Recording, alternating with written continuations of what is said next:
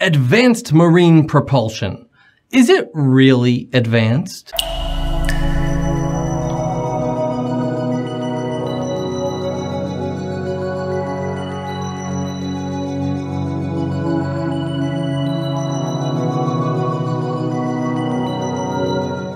Hello everybody, I am Nick the Naval Architect, and today I'm going to be reacting to a video that highlights some advanced marine propulsion systems.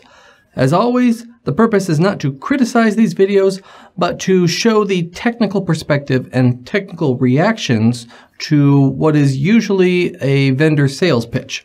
So let's get into this and see what we can discover.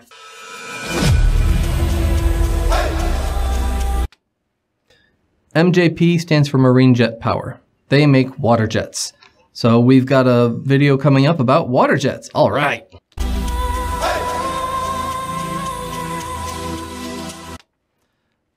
Mixed flow refers to the type of the impeller in the water jet. The ideal shape for your impeller changes depending upon the ideal flow rate and the RPM of your impeller. There's always an ideal shape that we want to pick depending on how fast we're moving. When I first started in my career, these were actually axial flow impellers. As we've had future developments, there's become more of an emphasis on higher efficiency water jets. That's led us to going to mixed flow impellers, which we knew were the more efficient option, but more complicated and more difficult to manufacture. So it's important to understand that when they say mixed flow, they're not talking about inventing a whole new technology here. They're demonstrating that they are keeping up with the current demand in water jet technology.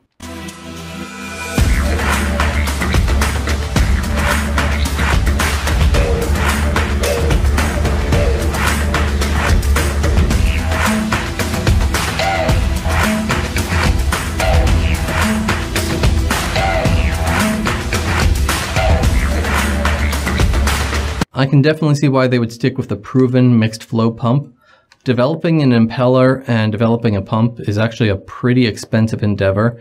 So you won't do that too often because you need to recover your investment in your R&D costs for that.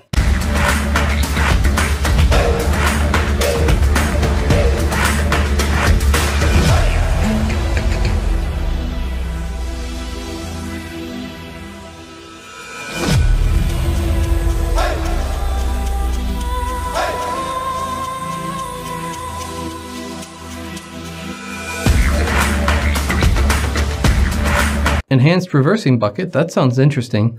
They were careful to not show you any of the features that would have made it enhanced. So if I heard that as a sales pitch, the very first question I would ask is, okay, what have you enhanced about the reversing bucket? How is it working better?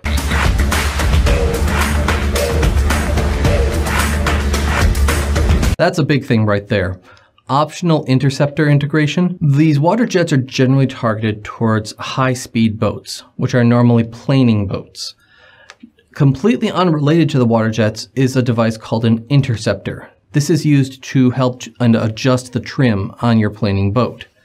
Now, the basic problem is that a lot of these boats are very, very narrow. Both the interceptor and the water jet have to mount on the transom. And you might run into a problem that there's not enough space to fit both devices on the transom of your vessel. So being able to mount the interceptor right underneath your water jet, that's a really handy feature if you have a small hull or you're having trouble fitting everything in.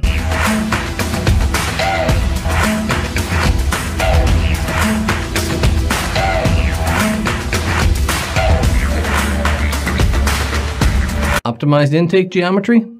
Sounds good. Generally, the intake is going to be customized depending upon the weight and speed of your vessel. So it would be curious to know what they've optimized about the intake geometry. Or is that something that they're adjusting for every single vessel?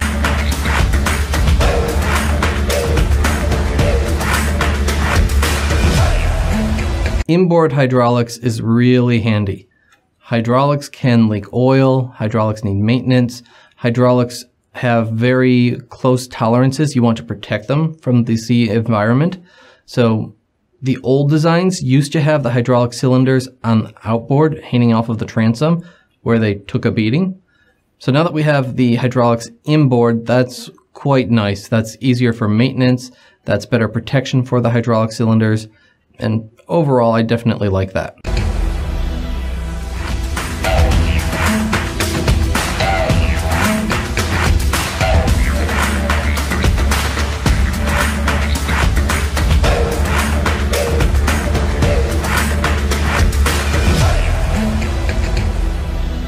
And that was marine jet power. Now, notice what they didn't show there? No mention whatsoever about the water jet efficiency. Now, part of that has to do with the fact that your actual efficiency is going to vary depending upon the speed of your vessel, the thrust required. It's not something that you can calculate separate from the vessel. But still, this is something that I have noticed is a trend in the water jet industry. They are not very eager to give out efficiency metrics for their water jets. Whereas if you look at the propeller industry, the power efficiency is usually the first number that we're asking about. So if I was looking at marine jet power, that would be one of the first things that I would really interrogate the sales agent on, is to give me some metrics for the water jet's efficiency and performance. Because as exciting as this video is right now, it really doesn't give any technical specifications. It was very careful not to provide anything that would allow you to evaluate the performance of the water jet. Thanks for watching. I hope you liked it. What is ship design to you? Because my job as a professional engineer is to take your understanding of ship design, that general goal, and turn it into technical specifications to make it a reality. So check out the website and let's see how I can take your dreams and make them possible. Thanks very much.